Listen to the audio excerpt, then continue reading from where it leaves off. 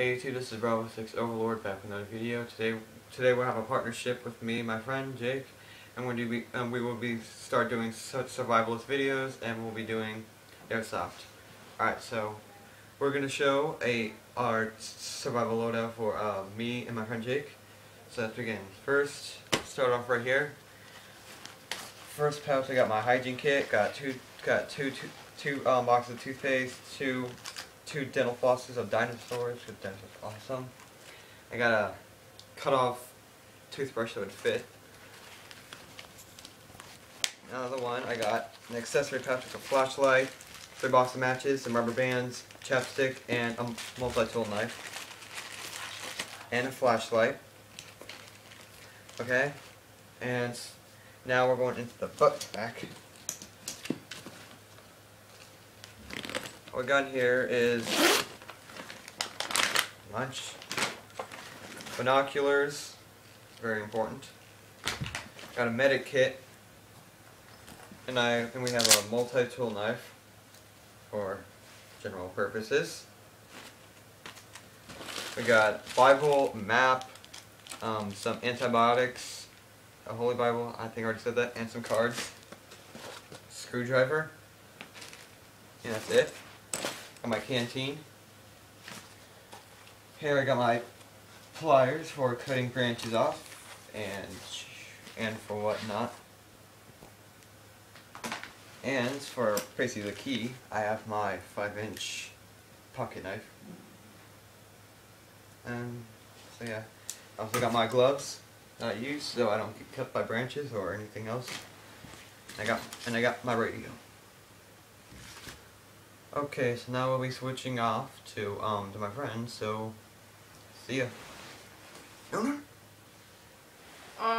Okay, well, just start off with, I have my first aid kit here. You know, of course, in case anybody here, like, gets hurt or something like that.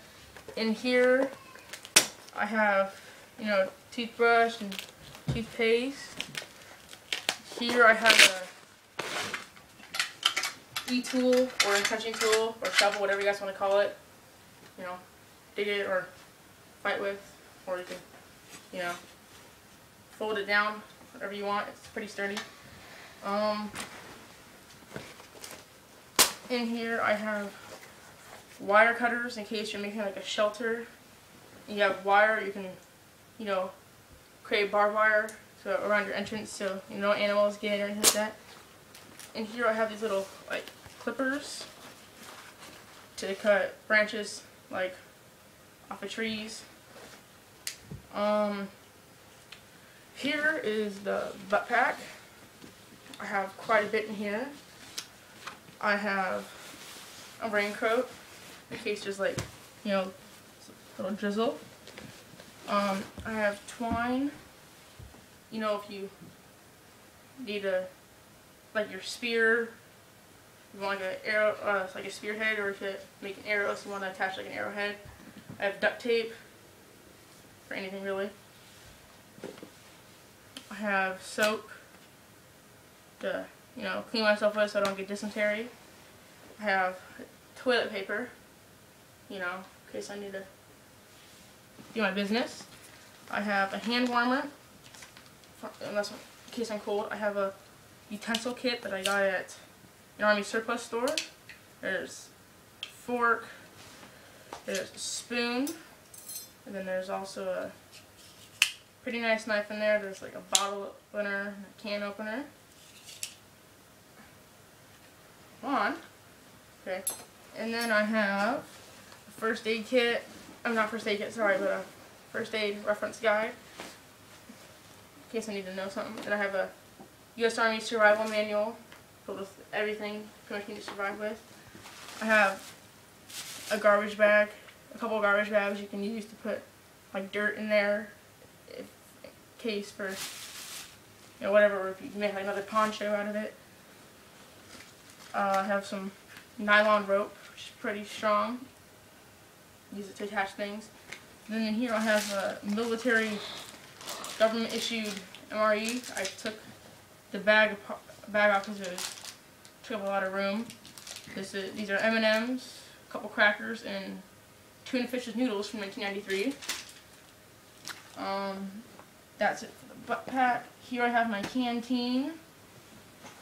And then here I have a nice LED flashlight.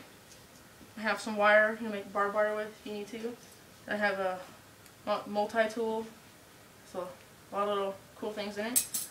I have a little fire starter pouch in here. There's a lot of matches. They're all waterproof. I probably have about 100 matches. I have a little magnesium fire starter. Here's a knife. I have a sheath. It's like a 4-inch blade.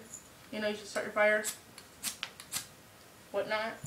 And then here I have some like burn spray. It, you know, antibacterial first aid spray. It takes care of sunburns, scrapes, cuts, itchy bites, and poison ivy. You know, here in Oregon we get a lot of that. And then here is another flashlight in case the other one runs out. And then here I just have a radio, and that's about it. Bye.